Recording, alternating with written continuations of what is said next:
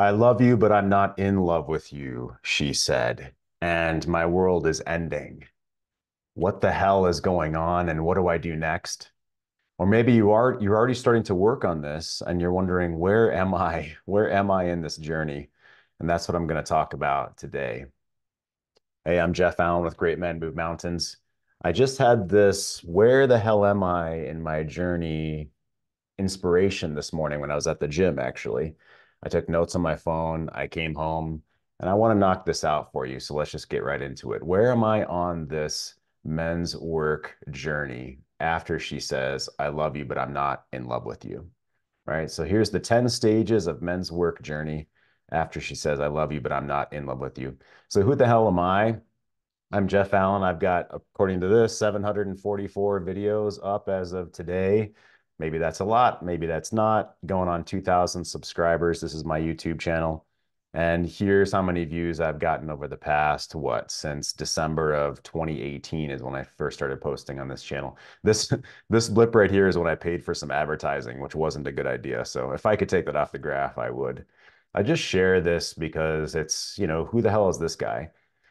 I retired from the public school system in 2016. I was a social, emotional, and special education teacher, professional, head of my department, head of PBIS, positive behavior intervention support, the crisis prevention team.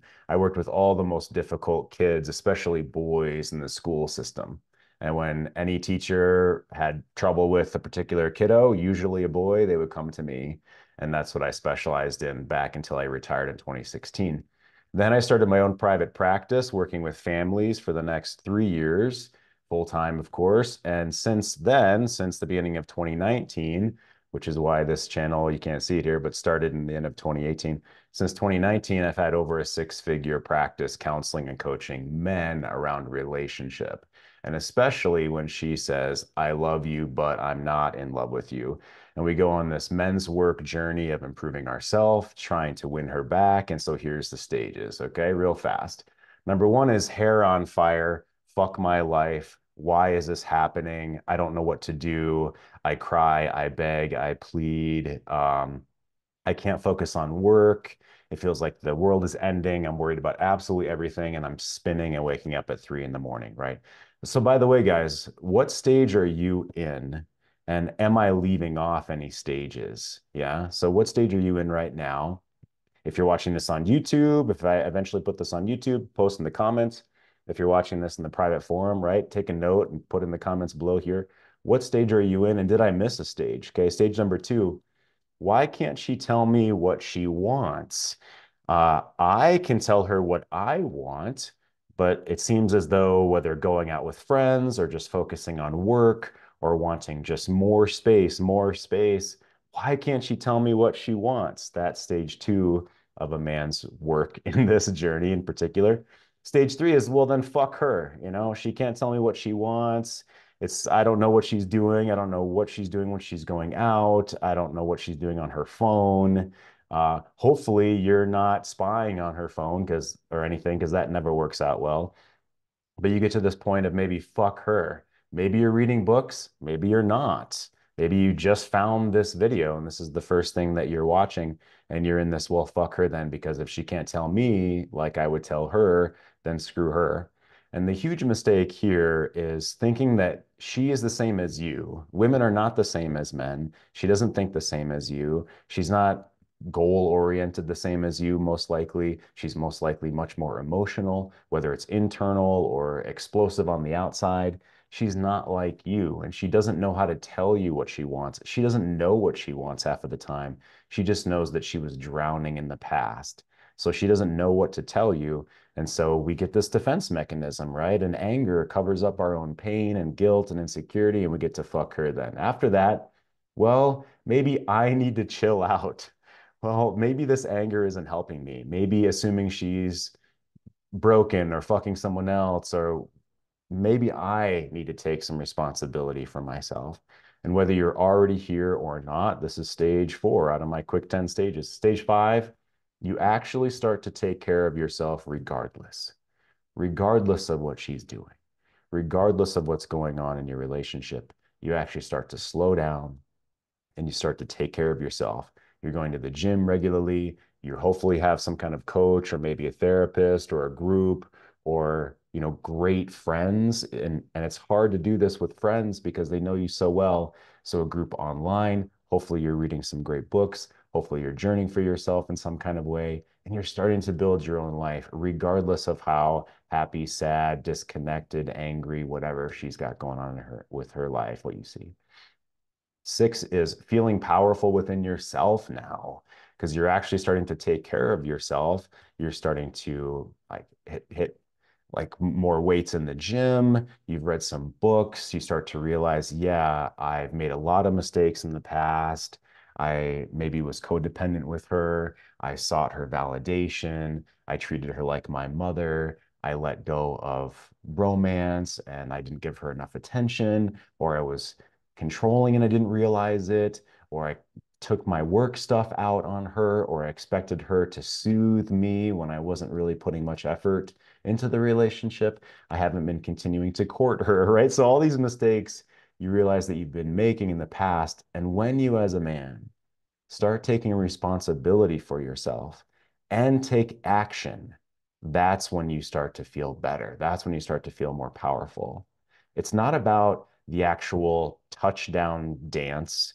It's about the journey toward that touchdown. It's the journey toward being the better, deeper, more calm and clear man that you want to be is what helps you feel more powerful. So having a path and taking action along that path is what makes you feel more powerful and more confident. Number 7, you actually practice getting good at being alone, whether that means you're separated in the same house. That doesn't mean you've gotten divorced. That doesn't mean you're necessarily literally alone, but you're getting good at realizing the relationship is either already dead or it's absolutely on pause right now, and you have to validate your own self. You can't be relying on her for anything really at this point because she still is telling you she wants more space. She still doesn't know what she wants. So you actually get good at being alone. Sometimes this is during literal separation. Sometimes this is during a divorce process. And sometimes this is just limbo land where you're kind of in this gridlock. You're living in the same house.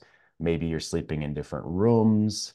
Maybe you've tried so many different things, but you realize, okay, I'm either being patient right now or I just need to get good at being alone.